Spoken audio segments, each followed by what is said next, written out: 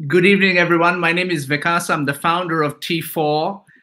Really pleased that you could join us here tonight for a one-off event for a one-off kind of guy. T4 was born at the time of the pandemic, where there's a global community of teachers that came together to ask themselves and try to figure out what the new normal may mean for them.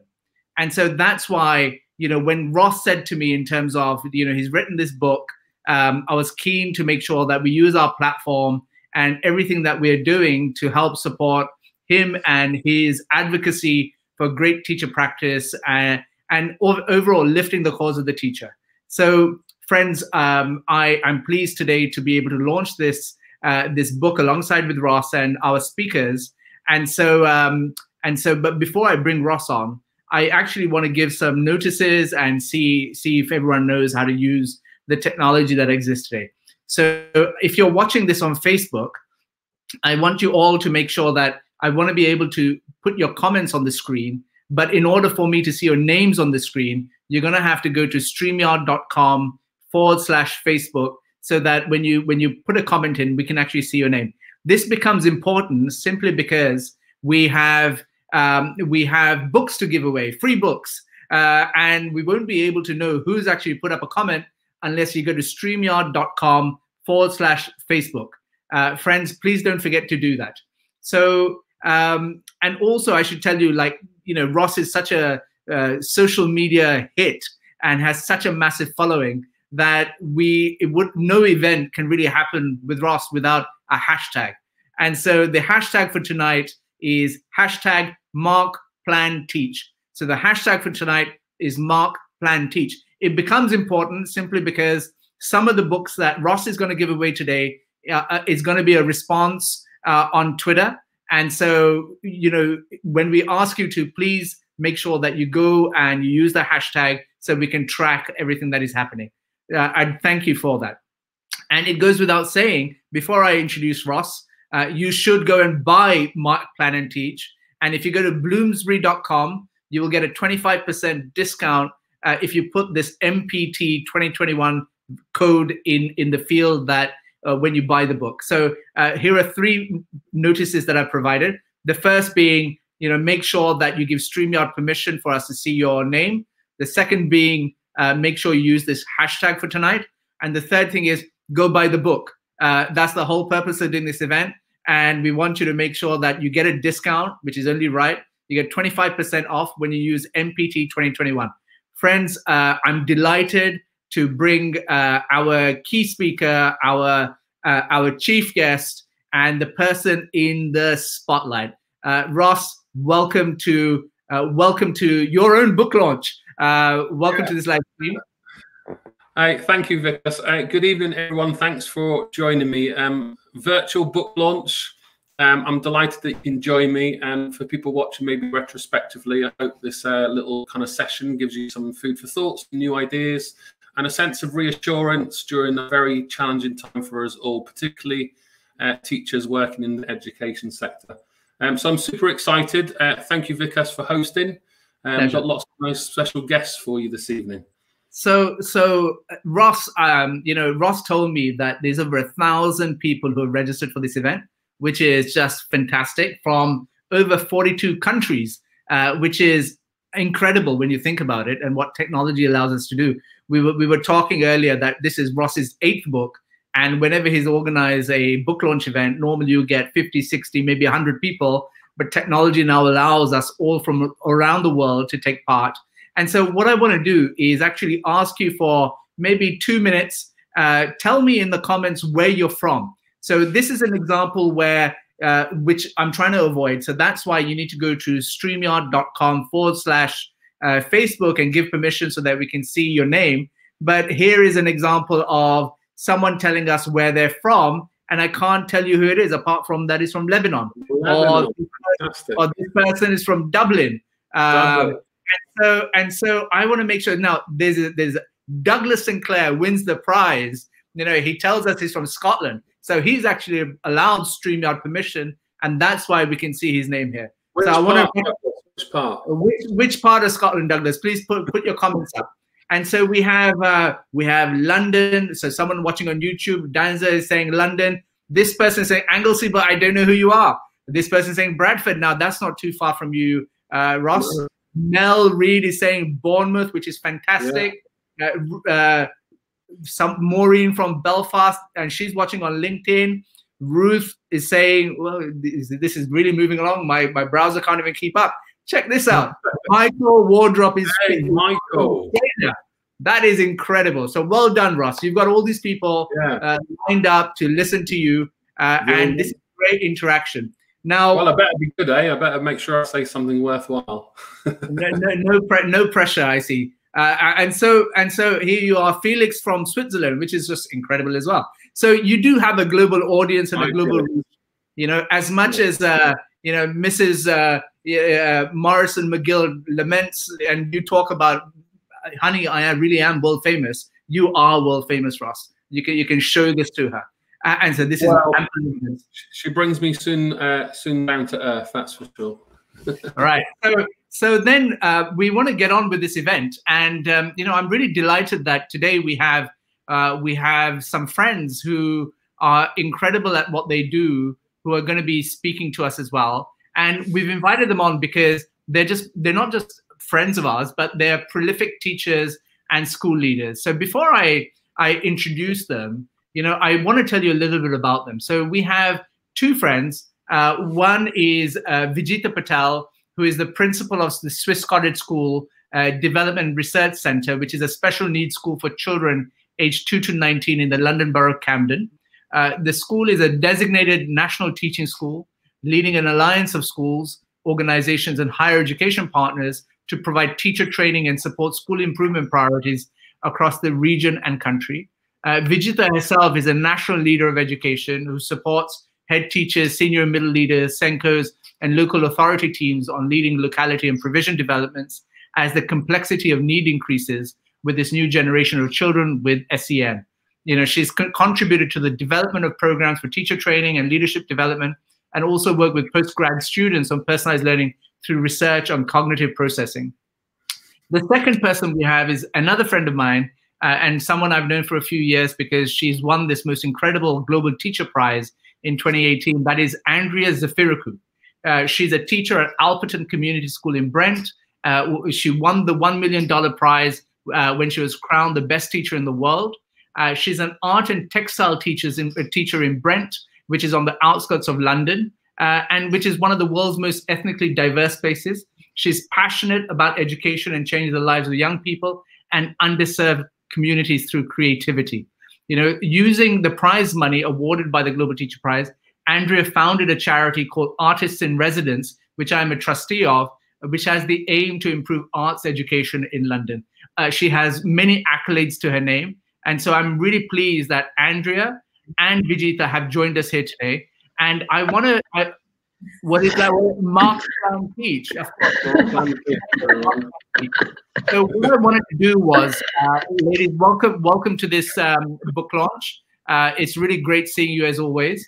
You know, I want to use the opportunity to ask you some questions, if it's okay. And Rob, I'll come back to you soon, so I'm going to take you off the screen for now. And so, Andrea and Vijita. So, Vijita, you know, the questions I wanted to ask are, you know, you're in a very challenging context in terms of special needs. You know, what's the climate currently in your school?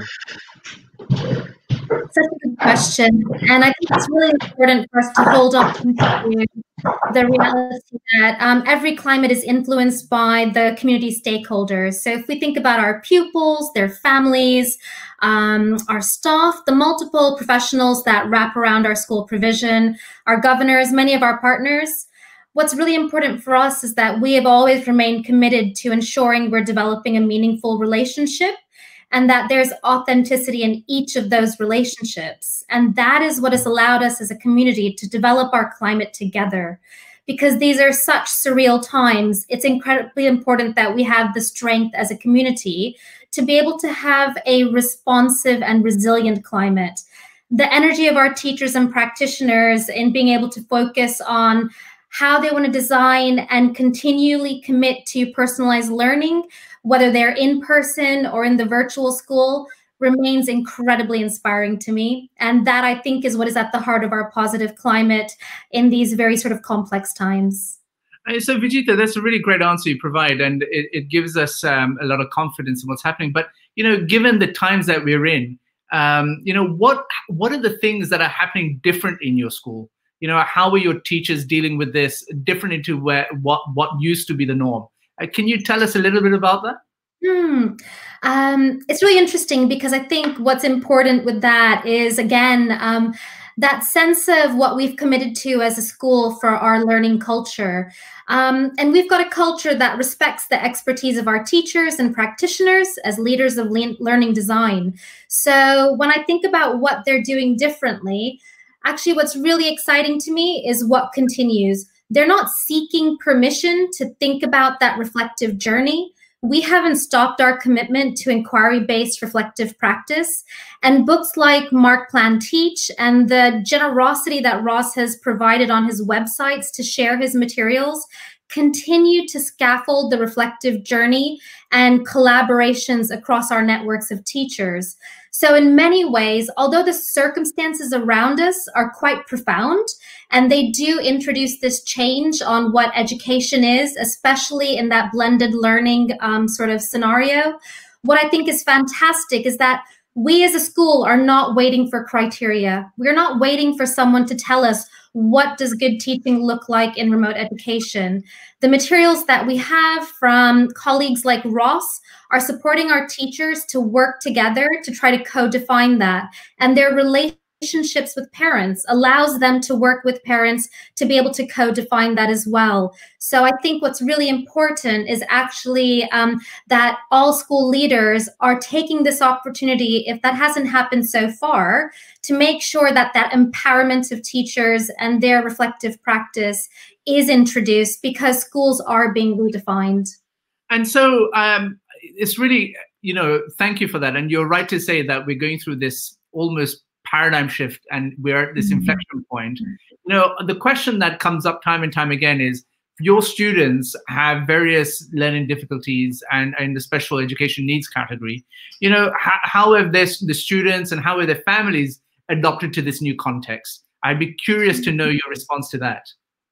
Such an important question. And, it can be a population that can be highly marginalized. I think what's exciting for us is that because the relationships are so strong, our students are teaching us what we need to start to redesign within our curriculum. The society is changing around all of us. And what we don't want to do is compound that marginalization. So we know that now more than ever, wrapping well-being and all those aspects with social and emotional aspects of learning is quite crucial, so that we continue to develop their role in society, but in a way that actually is going to make sure that they are there as society is actually redefining itself. And that although they may not be a large voice because they can be a smaller population, there's this understanding on being able to think about those pupils as equally important in those considerations on the role of children and young people as society is going through these shifts as well. Fantastic. Thank you for that. Vijita, and everyone who's watching, if you have a question for any of our speakers, please do ask it in the comments. And I will come to it, and I will make sure that I get as many in after I ask a set of questions to Andria. Andria, welcome to this. And I know that you've just come from a year 8 parents' evening. What questions are they asking? I want to know. You see, when you joined this live stream, like every teacher, you were energized, I found. But I'd love to hear from you, what is it you're trying to be saying? I'm pumped. It's been do you know what? It's amazing. I've never heard the word thank you so much. Thank you for what you're doing. Thank you. We know how difficult it's been. I mean, the most embarrassing is they say, oh, and we really like your laugh when you teach. So, it's the fact that they can hear us. So the parents are also our audience in the classroom. But it's been really wonderful just speaking to the parents and seeing how things are at home and to give them the reassurance. They want to know that their child is making progress, that there's no gaps, they haven't lost anything. And I think that's you know, that's the biggest challenge that teachers are having, just to make sure that we just try and do what we can to stay on that road or back on track. And so I will finish my set of questions, but there's Harriet Randall is asking this question. Sorry, it's slightly off topic. What advice would you give to a primary year 5 teacher returning from maternity leave in these crazy times? Andrea, I'm going to come to you for that. Oh gosh, Harriet, I'd say just be kind to yourself and just enjoy the ride, and ask questions and do not worry. So the biggest transforming shift I've noticed in my teaching and everyone's teaching is that even I've been teaching for quite a few many years, I've had to just leave that behind.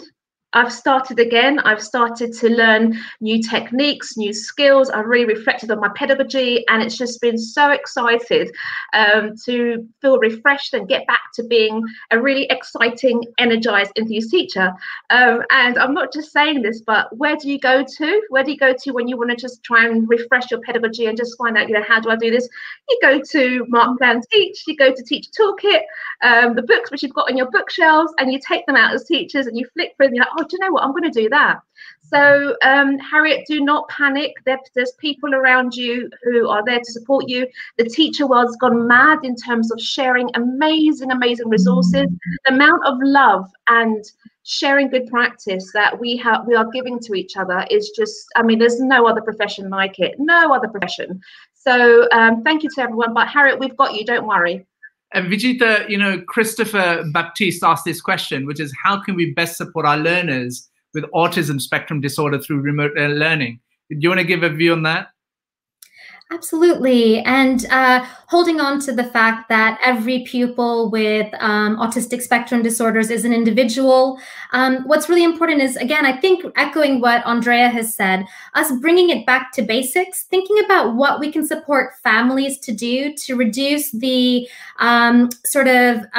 busy atmosphere that can be in the home environment, so that the child or young person is able to have an area that is going to support them as they engage in that learning, and then giving the parents 4 to 5 scaffolds so that they know how to engage and motivate that child into that point of learning.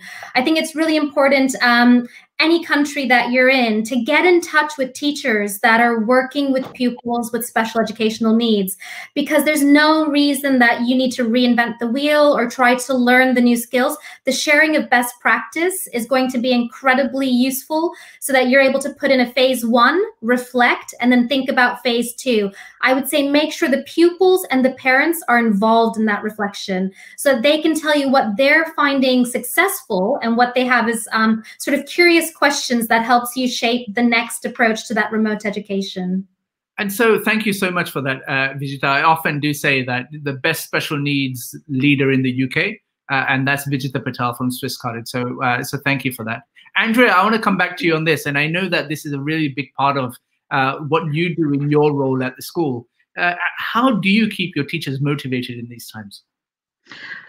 I think the biggest thing you can do is just to empathize, to connect with them, and just to say, look, just carry on going, and whatever you need, we're there. So what I'm seeing from many of my colleagues is that, you know, I've never known anyone or any profession, but my teachers are working above and beyond. They are just so dedicated. They want to make this absolutely right. They're feeling guilty in terms of having to learn something and deliver it in a different way. So the way to keep them motivated is just making sure that we cut out all the unnecessary things, meetings, give lots of time to plan, making sure that we create opportunities for them to connect with each other, so virtual staff rooms, picking up the phone, senior leaders, and calling your teams and saying, you know, how are you? How are you coping with the kids? You know, just that one-to-one connection. Oh my God, that goes so far. So I think it's remembering that, yes, we've got such an important job to deliver and to create an incredible learning opportunity for our young people, but we've also got to look after our teachers as well, because if they're not looked after, they can't do what they do best. Thank you both for taking part. I want to bring Ross back to the stream now. Ross, you know, I have a set of questions for you, but I want Andrea and Vijita to stay for these questions, because they may be able to add some perspective as well, right? And so, you know, the question that I have for you, and I have the books over here. You know, and I have the books as well. And so what I want will have them tomorrow. Yeah, so I actually called Ross up yesterday. I said, Ross, these are actually really good. So well done. But now, like, you know, I think we should give a book away, Ross. And so, yeah, why not? And so let's do this. I mean, we were thinking of a mechanic to use to see who should get a book. But if you can guess the answer to answer this question right, I suppose we will give away a book to that person, whoever writes and appears on this feed. Right? They're all ready to go. You put the sticky labels on. They're all ready. I'm going to put them in the post tomorrow. Fantastic. And so, what I wanted to ask, the question I want to ask is, how many letters are there in Teacher Toolkit? Ooh. Have you worked that out before you asked the question? I'm counting as we speak. Are we counting 20, 25. 25. And no one's answering that question. They're all stumped. How many letters are there in Teacher Toolkit? If you answer that, you get the book. Right, 14, you're gonna have to pick a winner there. I'm gonna come on, Michael from Australia. Come on, you can do this. Matt Pearson was first there. I think Michael from Australia should get a book. Yeah. All right, so. Michael. He's having his breakfast. Walk up a very steep hill tomorrow morning and post it to Australia to you. Fantastic. So Ross, I wanted to ask you in terms of, like, you know, this is version 2 of your book. How does this differ from version 1? I'll answer that question, but just to help Michael, he needs to email me if he wants that book. So he needs to email me at support@teachertoolkit.co.uk. Otherwise, he's not going to get it. The thing is, too early for maths. But Michael, if you want a book, you better write to Ross. Yeah, right. So the answer to the question, you know, the first book, I've got some slides to show people a little bit later, but the first book was constructed in my own school as a deputy head with 110 teachers, not in a school not too far away from where Vijita is. You know, Vijita will know the school very well and the context and the challenge that it has. And particularly when I was there, it was going through quite a difficult time. But there was kind of nothing in terms of priority teaching and learning for the teachers that were there. So we built our own teaching and learning policy. And it followed a MARC plan teaching methodology. The reason MARC is first is because that's the assessment that underpins your kind of planning approach, your curriculum decisions. So we met every week on a kind of group basis, whole school, that type of stuff. We built MARC Plan Teach as a policy, and then I turned it into a book. And the school went through quite a difficult challenge. So the first edition has lots of that raw emotion in it, which I probably think makes it quite a good book. But the last 3 years, I've lived the book in, you know, hundreds of thousands of schools, hundreds of schools with tens of thousands of teachers. And I've learned to see what works in lots of different contexts, from schools like Vijita's special needs context, virtual schools, Peru's, international contexts. And it's allowed me to understand what ideas work. So in a remote context, I'll be able to maybe give a few ideas there later. But so the version 2 is an update in terms of what I've seen and refining and updating much of the content. So, you know, I proofread the whole book twice at the start of lockdown, and then I rewrote it. And then I kept all the bits that I particularly thought were important, and, you know, doing a lot of kind of neuroscience and memory recently. So I've written a lot about that in there, and just a kind of wider lens in terms of what I've seen internationally. So I do think it's, you know, without kind of using biblical terms, it's a book that people can use all the time. I think it will be a timeless book. And the great thing with the second version, as people will know, is there's this visual guide, and this kind of stems from the, you know, 14 million teachers that have read my website. You know, most people are just download resources, but where there's a blog read, that analytical data, which I've been looking at for 10 years now, the average reading time is 1.5 minutes. So it confirms to me that teachers are very busy people. They need practical ideas. Research and theory is already kind of unpicked. Here's how to plug and play into your classroom the next day. And so that visual guide is kind of supporting that 1 minute read. And if there's something that someone likes, they can explore the book and go into it in greater depth. So, yeah, that's the difference between 1 and 2. Ross, I suppose we should also try to answer this question, which is, what are the key takeaways for teachers, given the context that we've been living for the last year from this book?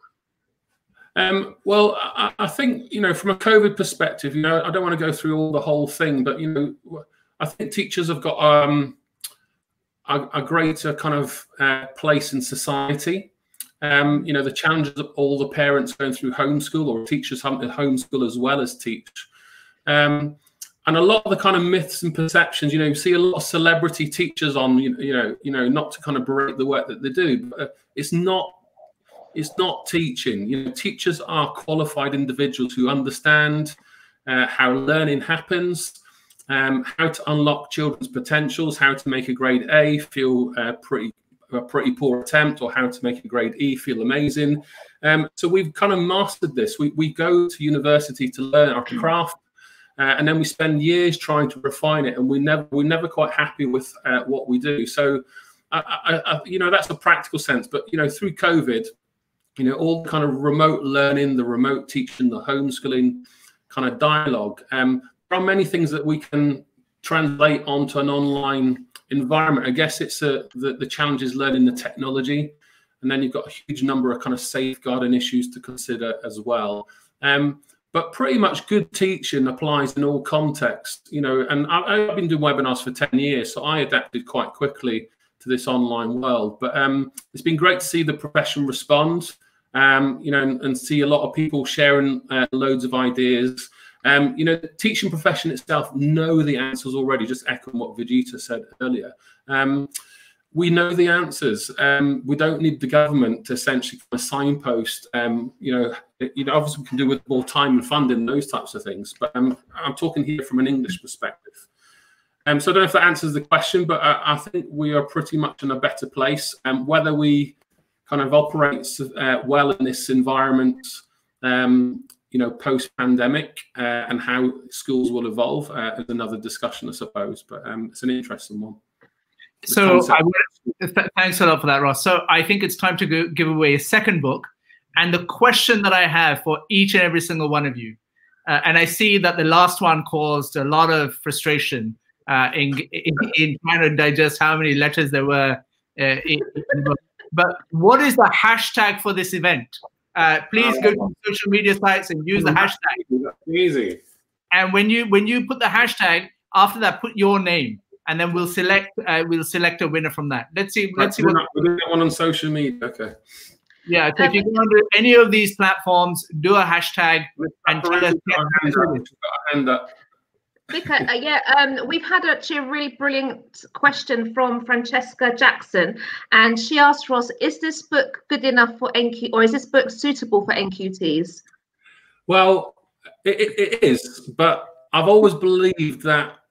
When you become very experienced, you try to unpick complex ideas to help other teachers. And I'm really passionately believe that, teaching is a team sport, and experienced teachers must share the wisdom. The challenge for all of us, whether you're a new teacher or an experienced teacher, is if I read your book or someone else's blog, I have to translate that back into my own classroom with my kids and with my school policy.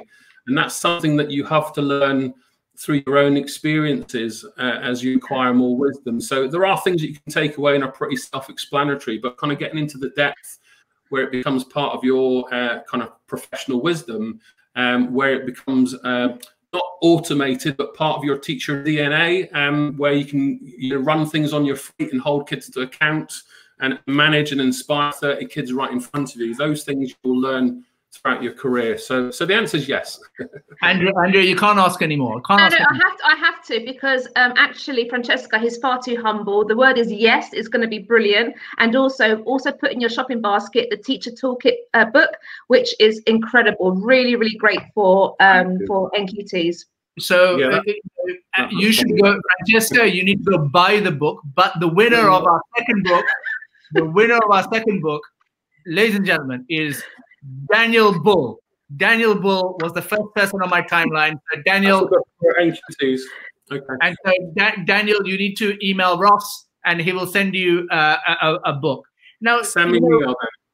And so Ross, the question that really comes up time and time again, and I'm hoping that you'll be able to answer, is this.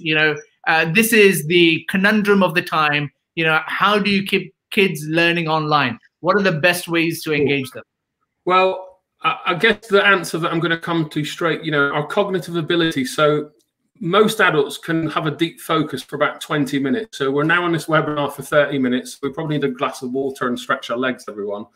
But when we, a broad rule of thumb for children, obviously I can't talk for every child in the world, but if you take a child's age +2, that's generally the kind of cognitive load before they start to get distracted or daydream. So in an online environment where, if I turn my camera off and you can't see me anymore and you're only listening to my voice, I'm not supporting cognitive load through visual cues or through hand signals or pausing to give you time to digest what I've said. So all these things translate in an online environment as well as physical. I think, I wish I'd learned more about memory as a new teacher. In fact, I wish it was part of my teacher training course. So I do think it's the #1 thing that teachers need to know.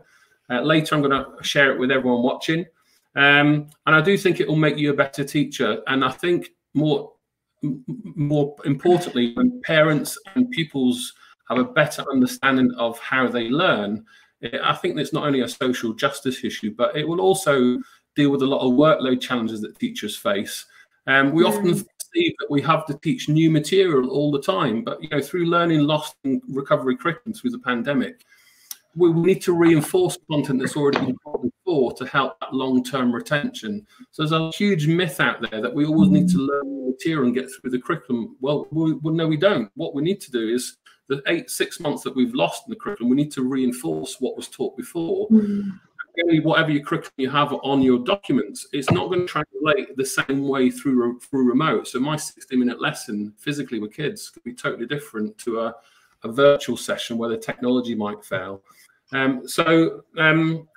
Yeah, kind of 10-15-minute chunks is your best bet for secondary kids. For adults, we're looking at 20-25 minutes before we all start to get bored of what Ross is saying. And then for younger kids, there'll be other specialists out there with early years, but shorter times, and mix it up, mix up strategies. Thank you. And if you enjoyed hearing Ross's comments on that particular question, I want to tell you a little bit about something that I'm hosting on the 17th of April, which is called the Teacher Tech Summit. And the purpose of it is quite simply to help teachers grapple with these questions that we have with the use of technology through their teaching. So we'll be answering those kinds of questions, such as, how do I create content? How do I engage kids in online classrooms? How do I assess online? How do I teach in a hybrid environment? And so if you're keen to actually learn from other teachers who do this very well, it's very much a show and tell effort where teachers who use technology exceptionally will be coming and showing you tips and tricks as to how they actually perform their roles given this new era that we're in. Then please go to t4.education and register for the Teacher Tech Summit on the 17th of April. There's a Teacher Tech Summit, 17th of April. And as we're revealing our first speaker here tonight, and that is our very own Ross. So you will get to hear a lot more about this. And I hope you will register for that event. 1,000-odd delegates have already registered from around the world, and we think it'll be a stunning turnout, but we'll learn a lot from around the world. So please go to t4.education and do that. Now, Andrea and Vijita, no book launch should ever go without praise for their author. You actually, Vijita, you're the person that introduced me to Ross. Tell me, when you think about Ross and what he does, what comes to your mind?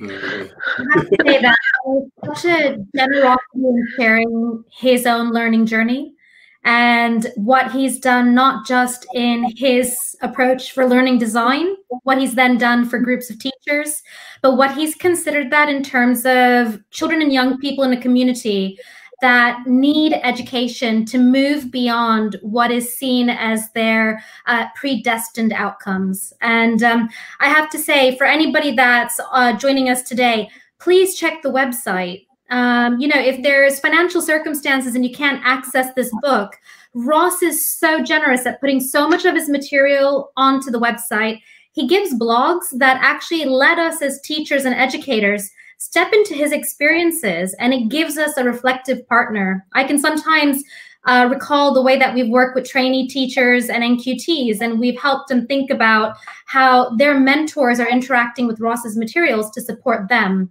So for me, certainly generosity of expertise and also an engagement in considering the newest research that's there in education, which is reflected in his integration of the neuroscience for learning with this construct of how to design teaching and learning as well. You won yourself a book, Vijita, that's for sure. Right. Thank you. Andrea, over to you. What can I say about he's the godfather. He's the godfather for teachers. I mean, 5-minute lesson plan that got me through my life as a teacher. I won the Global Teacher Prize because of Ross and his teaching techniques. No, he's somebody who gets us, I think. And for me personally, he comes from a creative subject, so design technology is his specialism, and for an art teacher, I think he understands, and that's really important. And yeah, he's our godfather. He's the teacher godfather. He's turned the same shade as his polo shirt, which is great to see. So what I want to do is I want to take that a little bit further and actually ask you in your comments, and I'm going to ask Andrea to select the winner. Why is it that you've tuned in today, and what has Ross done to support you in your teaching and the way you operate? So put up a comment and we'll pick one, and Andrea will select the winner. Ross, there's a question that's come. So yes. In the meantime, whilst people are busy writing their notes to win a prize as to why you're so great, if there's a user, and I can't see their name, says if you could recommend a particular page in your book or a chapter, which would it be and why? Well, can I have two answers? The first one is, well, in fact, I'm going to have three. I think page 135, which is the chapter on memory, which I've already talked about. Then there is the final chapter of the book, which is coaching. We've got a lot of misconceptions about coaching, or a bit cynical, but it's the number one thing that unlocks all teacher potential. It doesn't matter how long you've been in the teacher profession. And the challenge for school leaders is to try and get the logistics working structurally so that coaching cultures can thrive rather than just be a tick box exercise. I guess the key chapter that I've learned the greatest last 3 years, part of my kind of seminars at the University of Cambridge, we watched some lesson observations as researchers, and it totally blew my mind. So it's something I share with all school leaders I work with. It will totally change and transform the way that you ever watch a lesson observation again. So that's chapter 8 in the teach section of the book. And I explain the entire methodology. And I've got a whole set of slides and webinars on my slide where I walk through the whole experience with you. And the example I give, you can use it in any context with your own teachers, is what I would recommend with your own kids in your school. And you'll never go into an observation again with a tick list or any focus. So those 3 chapters, the memory chapter, the observation chapter, and the coaching chapter, all in the last part of the book. So we have some great comments. I want Ross, I want you to sit back and I want you to watch some of this, because I think it's pretty cool. If I had this happening, I'd be on cloud 9. And so we have Michael Evans, who says, love the 5-minute lesson plan. I think it should read. Jill has said the 5-minute lesson plan is a brilliant concept, and I've always used this. Danielle Louise talks about, again, the 5-minute lesson plan. My friend Branka says, what a positive atmosphere tonight. Which is great. In today's age, we do need positivity. Obviously, Sinead says, Mark Plan Teach is her best. Then check this out. Amy says, the 5-minute lesson plan got me my current job, which is fantastic. Matthew has said, Ross has inspired me to be a better teacher, enabled me to have a work-life balance. Why are you watching this now, not on the sofa? I hope you are on the sofa then, at least. Danza, Ross has inspired me to always put my best foot forward in teaching. He inspires me to learn more and build my pedagogy awareness. There's Jordan, Louise Hussein, 5-minute lesson plan. Save me too during NQT year. Came to get some perspective. So easy to get stuck in your little bubble and lose sight while you're doing this. you know, and on and on it goes. Love his common sense approach and passion to support the profession. Gemma lives to tell the tale and says, Ross lectured me on my PGCE at Buckingham University last year. Thank you. Dawn Peel says, I'm new to teaching, and this year has been a minefield. Ross's method of relief in these times. Someone says, can I interrupt you, Vika? Can I just say thank you to everybody, because when you work on your own, you know, I've been self-employed the last 3 years, and you know, lockdown even particularly, you know, I'm not a kid that mental health for me has been easy, but to get all this feedback makes a big difference. And when you got a huge following like I have on social media, it's not always positive, and you do get a lot of critique, and sometimes it puts you back into your shell. But all these comments tonight, genuinely, I'm you know, welling up a little bit. It really does make a difference to get that feedback, because otherwise I'm on my own, and unless I'm in schools with you, bringing it all to life and having that conversations with you, and obviously I'm doing that remotely, but it's not quite. We know it's not quite the same as face to face. It really makes a big difference. So thank you, Ross. Listen, all said and done, this comment that I flashed up is one to my wife is watching this, so I have my wife is the most beautiful lady in my world. So I'm not going to go for that one. So Debbie, please write in to Ross, and Andrea will give you her book. Yeah. Actually, is it? Can I now choose? I've got the winner. If that's okay. But out of the 5 books that I'm giving away, Debbie is one of those. So Debbie, please write in. Andrea, go for it. Right. So actually, I've got 2. So Ross. No, you got one. No, come on, Ross. Come on, Ross. Look at the love. I've got 30 books in the back, so I've got plenty of books. Okay, look at the love. Look at the love, Vikas. We can get another book. So number 1, Debbie, love it. You're getting one. Just that comment alone about him and his good looks, brilliant. Love it. You're having one.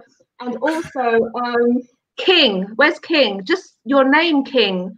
King Yakub. You mentioned something there. So you are the winners. So Debbie and King. I think it was Dawn who mentioned, but Dawn, we know how difficult for an NQT, initial teacher training, all of you guys, we know how difficult this year has been for you. So just thank you for carrying on, keep going, and we'll soon get out of this.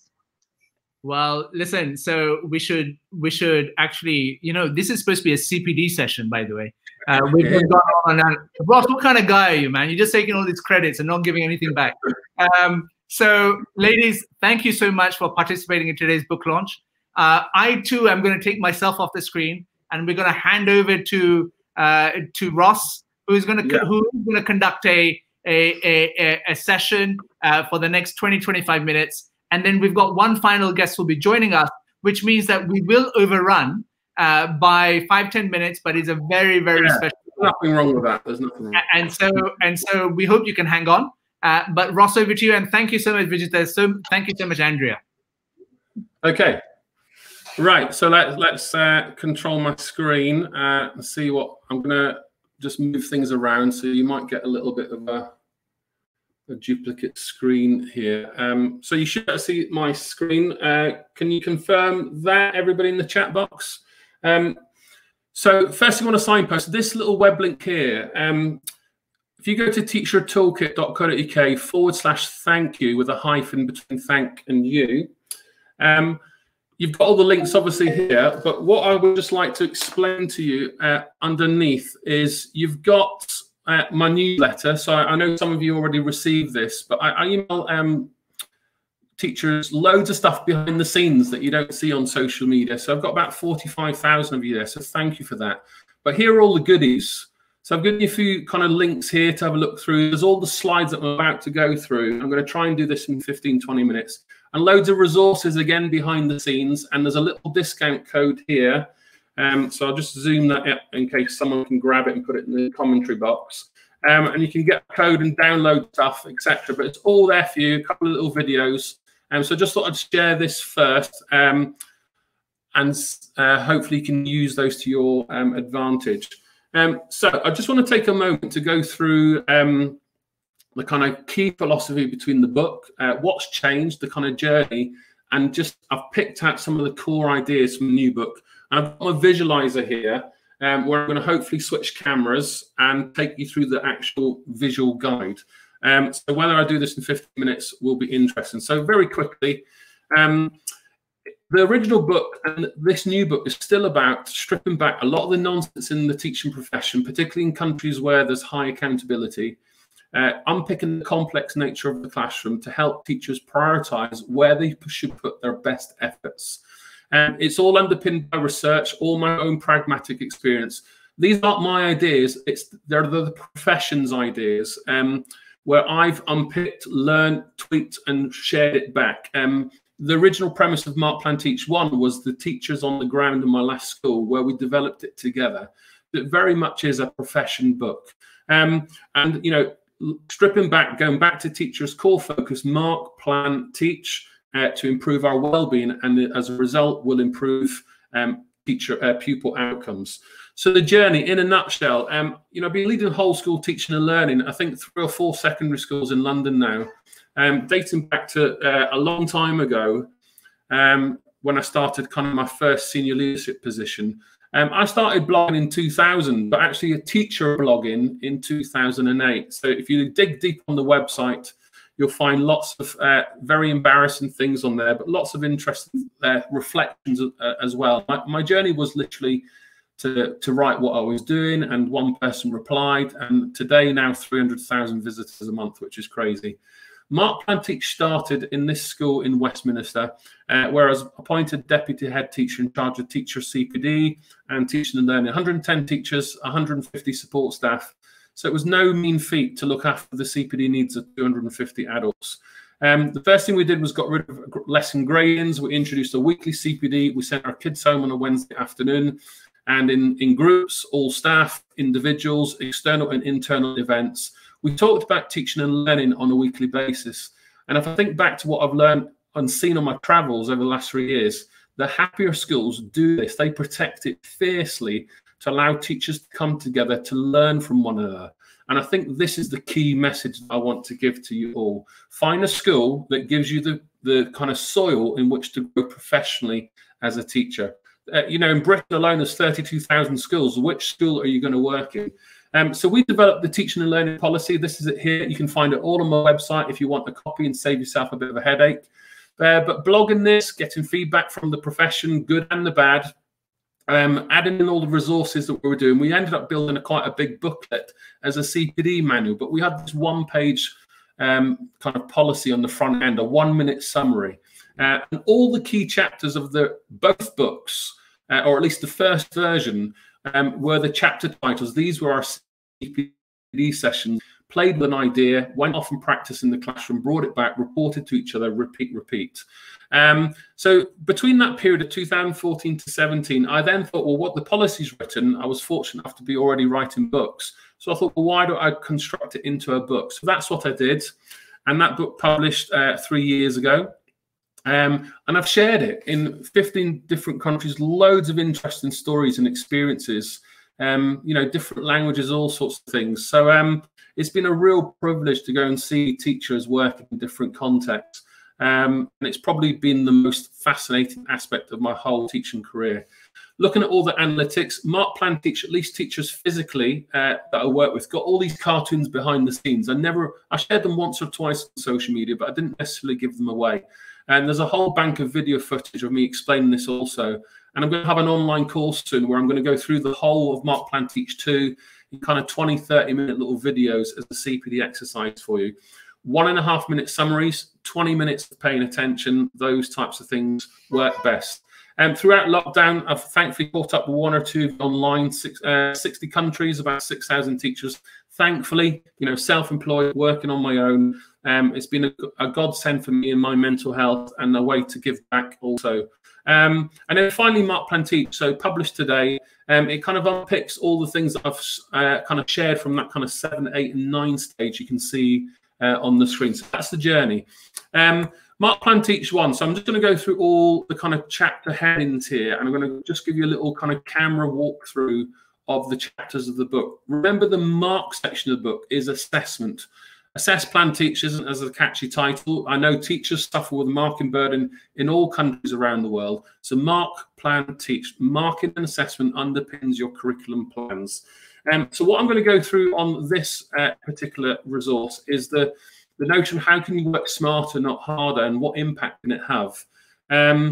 If I just kind of maybe unpick one here that might not kind of make sense in terms of its terminology. Number 8 is about looking in children's books. So without debate, never look in children's books without any context or focus. I know work scrutinies, particularly in some countries, can be a bit misleading, maybe a little bit dangerous, and increase a lot of anxiety and workload for teachers.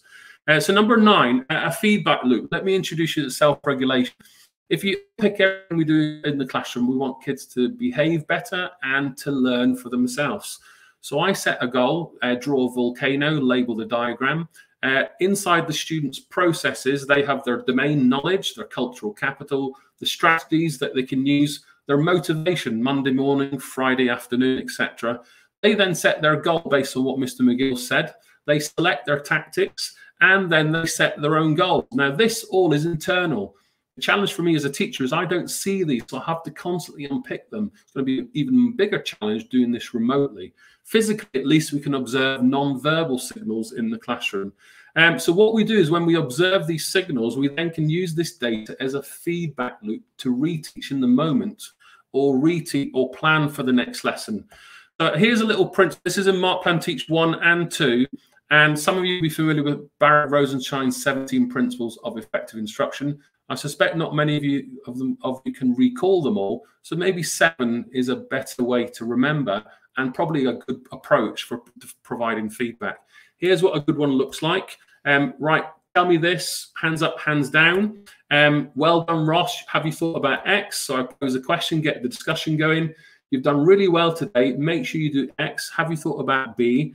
And then I then plug in the interventions in the lesson and outside of the lesson for next lesson. And then I use this data, this assessment feedback data, to plan where to go, either in that moment or for the next lesson. 7 principles of good feedback. I think this is a good win for everybody, regardless of where you teach. Mark Plan Teach, so the planning section, thinking carefully about your planning coherence, asking why, not what. The next time you observe a teacher, ask them why they're teaching X rather than what are you teaching. Storytelling, I'm going to give you a little example in a moment. Stickability, 5-minute lesson plan, make learning stick, retrieval practice, memory, bringing content to life. Support versus challenge, you know, comfort versus panic. How do you get that thin line? There's a fantastic psychologist called Csikszentmihalyi. I strongly recommend you have a look at in that chapter. I've got a great little snowball technique I picked up from another teacher in one of my schools. Spelling test, throw the snowball around the classroom. Probably can't do that in COVID right now, but a great way to support literacy. 7, you are the greatest resource in the classroom. Stockpiling loads of ideas, which is why we all have Twitter and social media for stockpiling resources. Behavior scripts, I'm a big fan of. And that well-being, you know, stripping back all the kind of nonsense and prioritizing well-being as a priority. Did you know the happier schools make teacher well-being part of their strategy rather than just that kind of sausage roll on a Friday afternoon to cheer staff up? So storytelling, one of the ideas in there, you know, you've got a 5-stage sequence there. Here's a surprise, have a structure. So you think about the kind of classic children's story tales. They follow this kind of sequence. You know, once upon a time, along came a dragon, and until happily ever after, those types of methods. So use storytelling techniques to bring your complex curriculum to life in a pragmatic sense.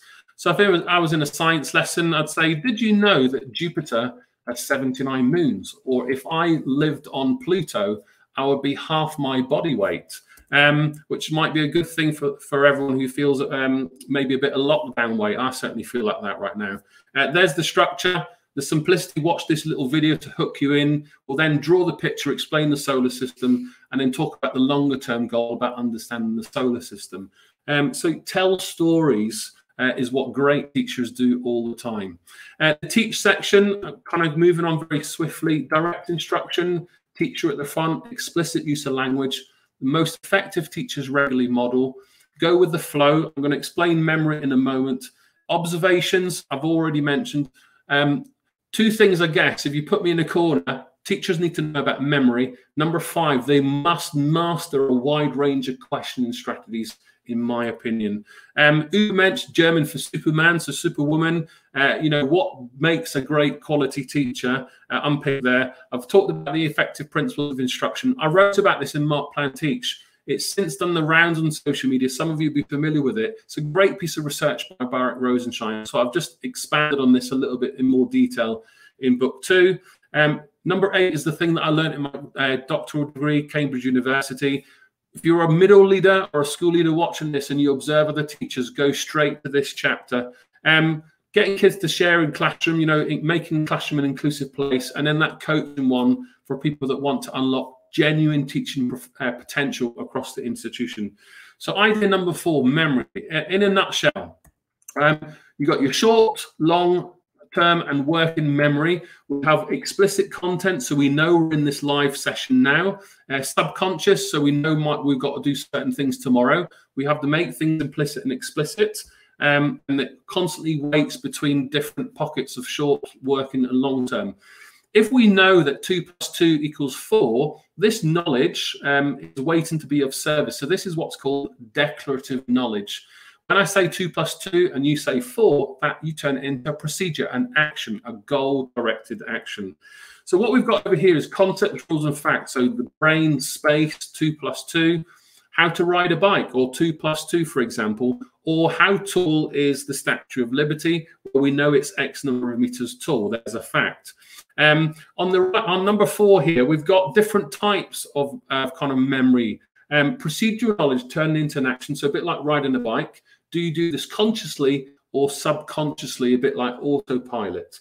Priming, so a bit like unconscious bias or layers. So I'm a DT teacher, I think of an undercoat. If I say doctor, what schema is illicit in your memory? Is it a white man with a stethoscope, or is it a black female in a green lab jacket in the operating theatre?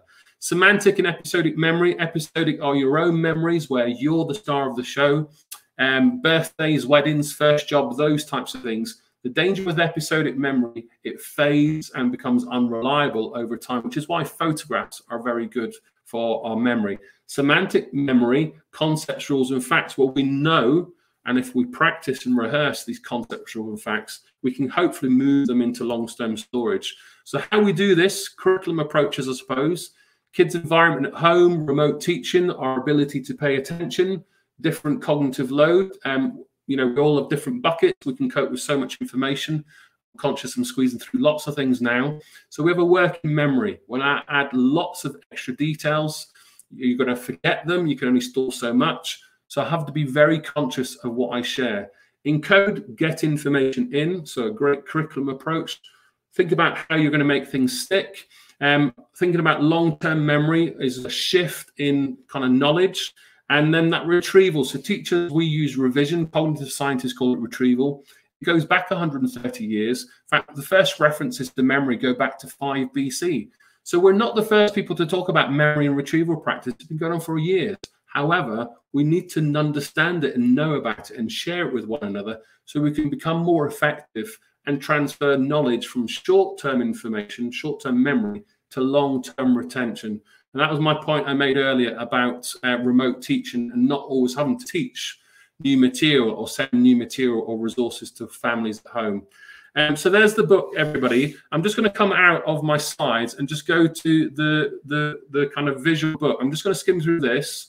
So how the visual guide is looked at. These are 1-minute cartoon summaries. So it's divided into Mark Plan Teach as you would expect. This is kind of the editor copy, I suppose. But if I just switch my camera, let's see if I can just do this before Vikas stops me. I'm just going to turn my camera over. So you should be able to see my table now. So there's the book. So I would say start with that second. Start with the visual guide first. So the visual guide, you know, if I just go back to, let's just go to one idea here, mind the gaps. So if I just zoom in on this one, for example, so you've got, you know, the 1-minute summary. Let me just get that in the right place. The 1-minute summary, this idea in particular, so this is idea number 6 in the Mark section, talking about Ebbinghaus and the forgetting curve. You're going to forget everything that I've said, but hopefully you watch back this video, and then you can practice and remember what I've said. So closing the gap, there's 10 strategies there. So get your phones out, you can pick this or grab the book. and there's some sample slides on the website also where you can get all these. So there's tons of stuff in here. I won't have time to go through it all now. If I just flick through, and I know you can't see this now. Let me put my camera back up. There we go. This is your best bet. So start here, find something that interests you, then go to the book, dig out the idea and the research. And I do think this will make a difference. So I'm really excited to take this back into schools. It's going to be a great resource for the staff room, a great manual to have in CPD sessions. And I can't wait to start getting my resources together to share some of this with you online, as well as when we get back into schools. So I'm going to stop there. There's lots of things. And I hope you enjoy it. Ross, thank you so much for that session. And I'm really excited that today for today's audience and participation, we have someone that Ross and I both really truly admire who's here with us, and he's made the time to join us. And that is Professor Andy Hargreaves, who is director of the Change Management and Innovation in Education department at the University of Ottawa. He's also a research professor in the Lynch School of Education and Human Development at Boston College, and holds visiting or honorary professorships at Hong Kong University, Swansea University, and the University of Stavanger in Norway. He's also past president of the International Congress of School Effectiveness and Improvement, commissioning editor for the Journal of Professional Capital and Community, recent advisor in education to the Premier of Ontario, and currently to the First Minister of Scotland. He is co-founder and president of the ARC Education Project, which is a group of nations committed to broadly defined excellence, equity, well-being, inclusion, democracy, and human rights in education. Please welcome our hero, Andy Hargreaves. Andy, welcome. Hi. Andy, welcome to this live stream. Thank you so much for joining us. I know that in this segment, I'm excited for Ross to ask you questions. And normally it's the other way, where it is Ross's book launch and we praise him. But in this case, we're making a huge departure and saying, well, Andy, thank you so much for joining us. And you're such an inspiration to all of us. And I'm going to leave Ross to ask you the questions. Well, welcome everybody. And if you don't like me, at least you can enjoy the view behind me. It's about minus 12 degrees today. 12 centigrade in Ottawa. So if you think it's cold wherever else you are, come and join us here. As they say in Norway, there's no such thing as bad weather. There's only bad clothing. So Andy, thank you so much for joining me, and I want to start off by also saying thank you so much for writing the foreword of the book. I know you get inundated with lots of requests. Can I just ask you first of all to explain what you took from the book and why you wanted to write the foreword, just for everyone watching? First of all, I got the book from you. There wasn't much time to look at it, frankly, by the time the manuscript arrived. And there's lots of things to do, and I felt a bit about it like I do about marking, which is, I'll put it off another day, I'll put it off another day. And then I eventually picked it up, and I just couldn't put the thing down. I thought it was, first of all, brilliantly counterintuitive.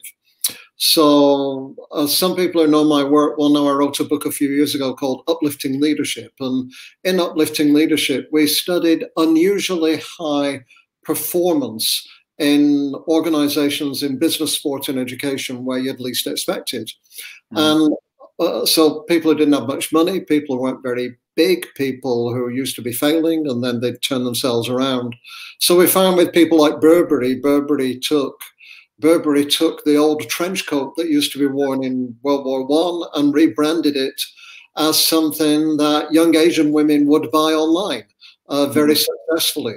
We found that Cricket Australia actually increased its impact by collaborating with its competitors, by actually investing in cricket development in India so that the competitions would be tighter, kind of more interesting, and everybody would get more engaged. And we looked at a school in Oldham where that was borderline failing, about to be closed down, predominantly Bangladeshi British students. And they focused on what the students were good at, which was particularly creative and visual arts. and just suddenly propelled it into one of the most improved schools in the country. And this is what you do within your book. You take something everybody hates, and if you were to write a book with marking in it, you'd probably put it last. You'd probably say, you know, plan, teach, mark is what you do. But you, I don't know how you thought about this, or if you woke up in the middle of the night and decided, no, I'll put the wretched thing first. But you put it first, and so it really makes you think about marking from the beginning. Not as something dreadful like a standardized achievement test, like the Grim Reaper of Ofsted, as you're inclined to call them. Of course, we're all entitled to hate that. But of course, the dark sides of us also hate the marking as well. It is markings like death and taxes. It is. You know, my experiences of going around the world often drives everyone crazy. I first came across your work from Professional Capital. We were lucky enough to meet together in a conference in Switzerland a few years ago. I'd like, you know, with your wisdom, I wonder if you can just share some insights in a COVID context, you know, that professional capital, how teachers have thrived through COVID, if that's possible, and what kind of research insights that kind of stand out for you, and where do you see things once we get back to some form of normality? What impact will this pandemic have on the teaching profession? Thanks, Ross. I'd have been happy to talk a bit more about your book, actually, because it is just for everybody there. It is and I actually use it. I actually use it for my practice. I don't just use it for my ideas as well. So it's been really hard for everybody in COVID, almost all over the world. There have been some schools that have been countries where schools are out, some schools, some places where they're in, and some countries where it's like the hokey cokey. It's in, out, shaking all about, basically. I think England's been a bit like that.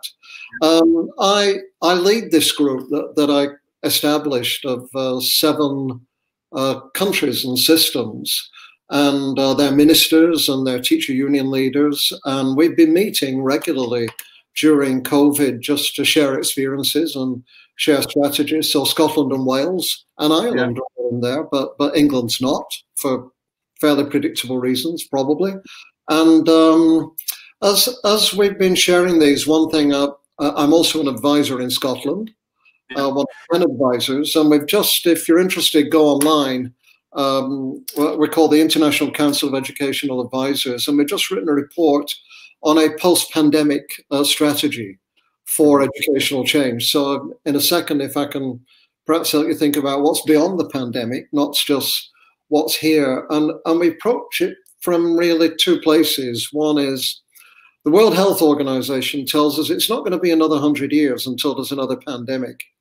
We had Ebola, we had SARS, we had HIV. I mean, they're all near misses in different ways, but because of climate change, increasing likelihood of crises, contact of exotic species with human beings, the chances of pandemics like hurricanes and storms, they're going to be bigger and they're going to be more often. So we need a system that can actually be good in a pandemic as well as good out of a pandemic.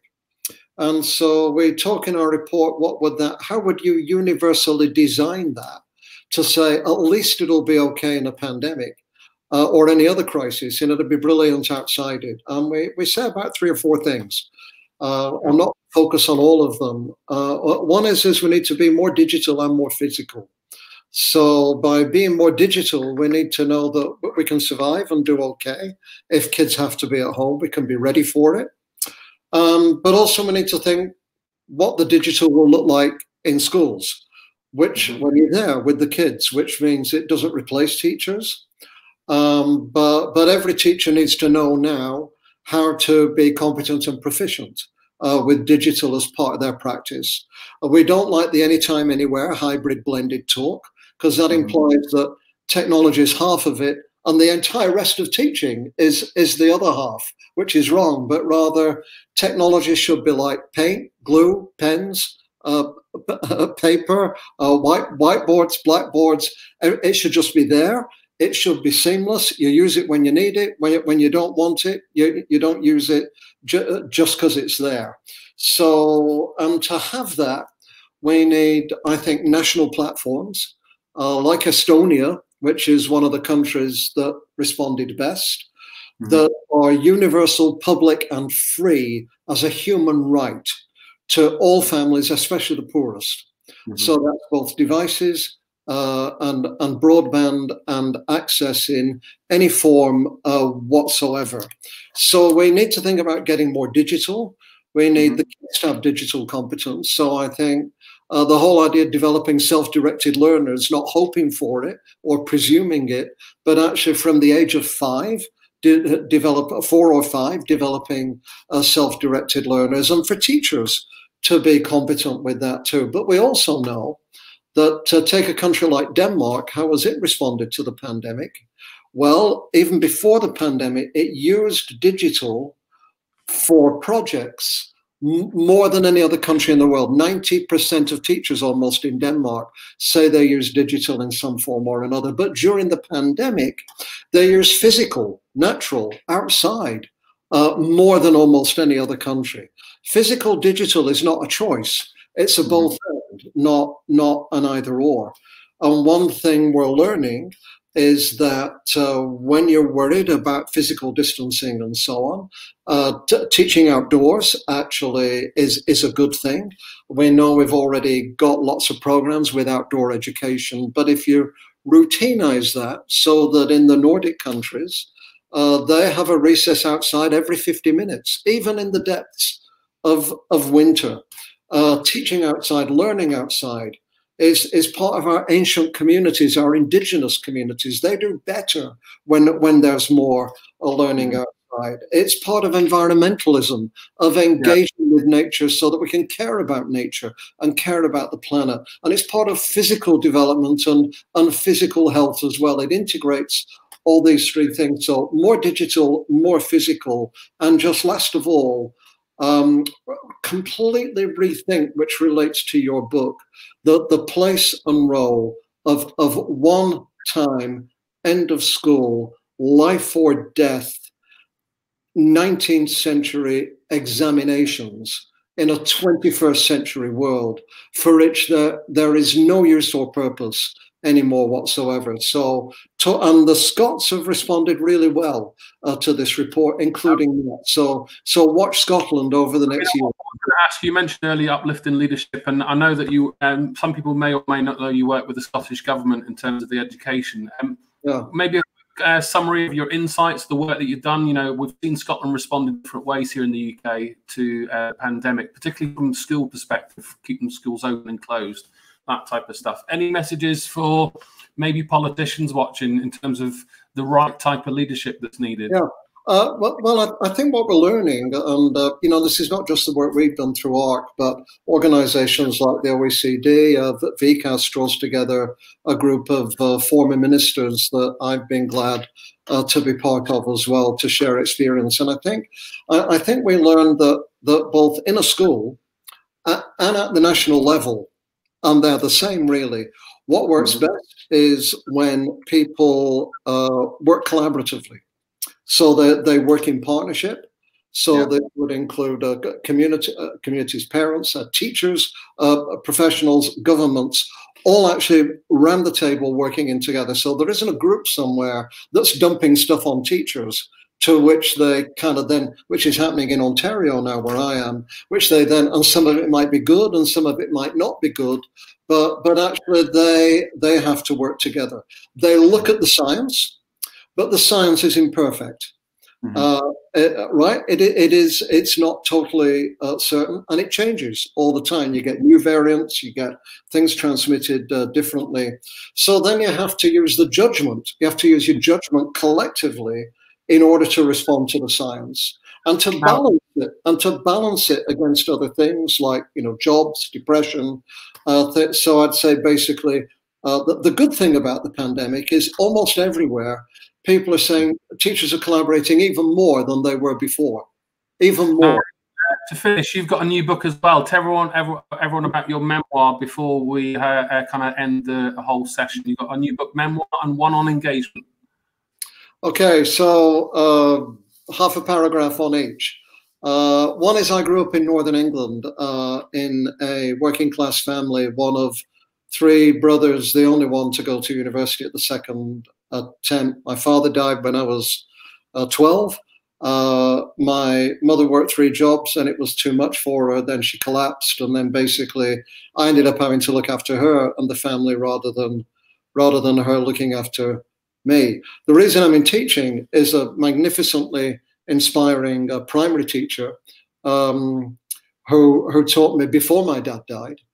And my secondary school teachers were awful. Almost every last one of them could not connect with me as a whole person. I lived on one side of town, went to school on the other, could not connect the cultures. This wasn't race, but it was class. And by the way, we need to talk about class as well as race and the cultures that divide people. So the book is really about my own narrative of what it felt like to live on one side of town and go to school on the other, to have one set of experiences in my community and confront a curriculum that had very little a connection to them, and how it's like that for lots of kids now who are not just different by class, but different by race, different by language, different by sexuality, different by coming from another country, and so on. And the book takes you through that in a fairly compelling, gritty way. So some of it is moving, some of it is occasionally funny. And at the end, it really talks about strategically what does this mean for social mobility. And in a short sentence, social mobility is not an alternative to equity. So social mobility is what chance we have in equity, but what chances do I have to move up? So conservatives like social mobility, but rather social mobility is a consequence of equity. The more equity you have, the smaller the gaps are, the more people travel up together, and the closer the rungs are together. So mobility improves. So if you want mobility, you need more equity. And the book talks about very clear, specific strategies like abolish internships, for example, because they suit the public. Engagement. The book on engagement is coming out in June. Ross is in it. And it talks about, it builds on research we've done with, particularly with rural and isolated schools. And a lot of people worry about engagement. There's a million books on it, workshops, professional development. Engagement's not improving. Kids are just as disengaged as they always were. So people who think engagement is a problem of teachers just not getting smarter, sharpening up, getting their act together, and knowing how to enthuse the kids a bit more, that is not the issue. The issue is there are what we call 5 enemies of engagement. And the enemies of engagement are systemic. They are things like bureaucratic testing. They are an alienating curriculum that takes the magic and the wonder out of teaching by standardizing it. It's disempowerment by giving kids no voice. It's distraction by getting kids involved in superficial technology rather than deep engagement with and without technology. So the 5 enemies are, if I can remember them, one word each, they are, and you read them in the book, they are disenchantment, loss of magic, disempowerment, loss of power, disconnection, which is alienation from the curriculum, disassociation, which is lack of belonging, and distraction, particularly by technology. If we want to increase engagement, we've got to attack those 5 systemic things in a school and in a country, as well as just expecting teachers to put their act together better in their own classes. Andy, thank you so much for your participation. And, there's a few comments that have come in, which I want to flash up, which I think you'll also welcome. But before I do yours, I want to show Asya Kazmi, who is a friend of mine, used to be a teacher, now works at the Bill and Melinda Gates Foundation, says, Ross, I really like the simplicity of your title. But then Andy, we go to Douglas Sinclair, says, need to challenge inequitable structures that cause disadvantage instead of just supporting young people to be more resilient to cope. There's a user, I don't know the name. I'm completing my master's and quoted professional capital in my last assignment. Great to put a face to the name, Professor Hargreaves. Good luck with And then we have Naomi Tolan, teacher from Derry, living in Japan, and loving the conversation. We need a system that is good in a pandemic and out. We need to be physical and digital. I think you said, Andy. Yep. We got Patricia Messenger Duncan, who talks about kids don't know how to use computers well. They're too used to phones and tablets. This needs to be dealt with to reduce future issues. Matthew obviously states the obvious. So much sense being spoken here. Someone says we need to address the digital poverty here in the UK. You know, and on it goes. Jennifer says it really well. So inspiring. My brain is buzzing with all these ideas. Really insightful and useful. Has given me a lift and ready to be creative and out ideas into action and practice. And it just goes on and on, Andy. So, you know, someone's asked for your link, which you can find if you Google Professor Andy Hargreaves, you'll find it, I bet you. So, if you want the link, it's just two places, worldwideweb.andyhargreaves.com and at Hargreaves BC on Twitter. I don't have as many followers as Ross, but I have a few. And so, Andy, there's one final question for you. What's the name of your book on engagement? We're still arguing it with a publisher, but we think it's with them now. It's in press. We think it's the 5 paths of engagement, blazing the trail to learning and success. Are you an academic? Yeah, does that sound like an academic title? That's the one they wanted. It's not. What would you call it? Engagement. How about that? Well, I just wanted to call it student engagement, and they don't like that. But I'll tell them. Tell them to watch this. Ross has said so. Tell them. Okay. So the 5 engagement things, or that'll sell it. That'll sell. The 5 things you think? Yeah. 5 engagement. Okay, but no, I agree with you actually. I'm going to print that you agree with me, and I'm going to put it up. All right. You send me your suggestion. I've got some authority for it. Okay. Great. Andy, you know, there's this, obviously we say once again, please buy this book, Mark and Teach. You know, there's a discount being provided by Bloomsbury, which you can go to, and I think it's 25% off if I'm not mistaken. So please go to this. We still have a lot of watches on this. I have one final appeal for you before I hand it back to Ross for a goodbye. You know, today you're watching this on the T4 platform. Yeah. You know, T4 was born during the pandemic. It was an expression, you know, and a desire that actually we had, a group of friends of us had, to go and help teachers during this time. And we hosted a couple of virtual events like this. One of them was to help teachers figure out what the new normal may be for them. This was last May. And we had this astounding response. In like 3.5 weeks, you know, 103,000 teachers from around the world registered and participated. And then later on, we went to do something called World Education Week, which is exactly what Andy was speaking about, which was focused on collaboration and learning from different contexts. There's no reason, because COVID has brought us all to our knees to a degree, that we can't learn what other people are doing in other contexts and apply them in our setting, wherever they are in the world.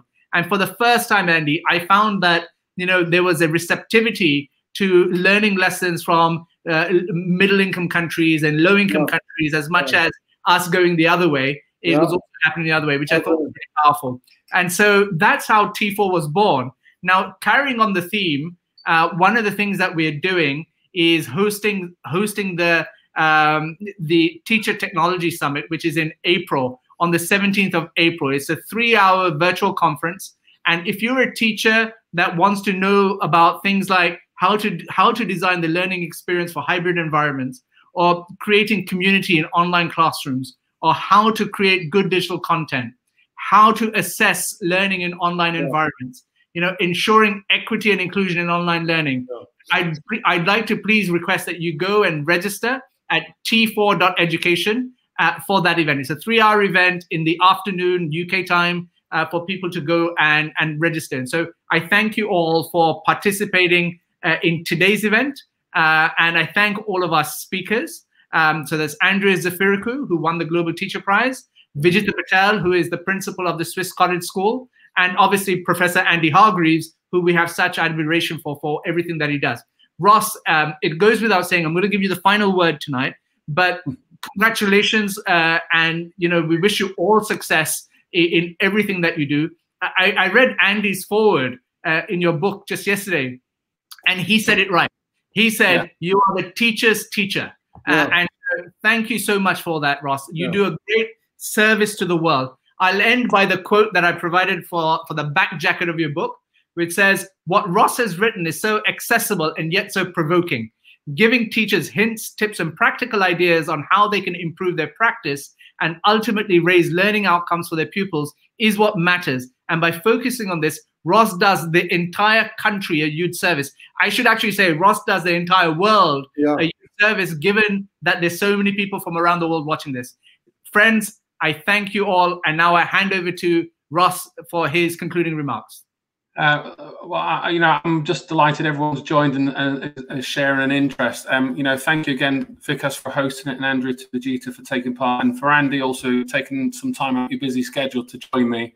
I hope we get to meet very soon again on our travels. I'm just going to say one thing, everybody. If you go to teachertoolkit.co.uk/thank you with a hyphen between thank and you, you'll get all the speaker profiles that have taken part tonight, all the resources, some videos, some links to kind of little snippets from the book, and all the links to all the books with the Bloomsbury discount. And you also get a notepad, as well as just, if you want to get it straight on Amazon. So I'm going to leave it there. It's late for us here in the UK. It's probably first thing in the morning for you, Andy. So Andy's got work yet.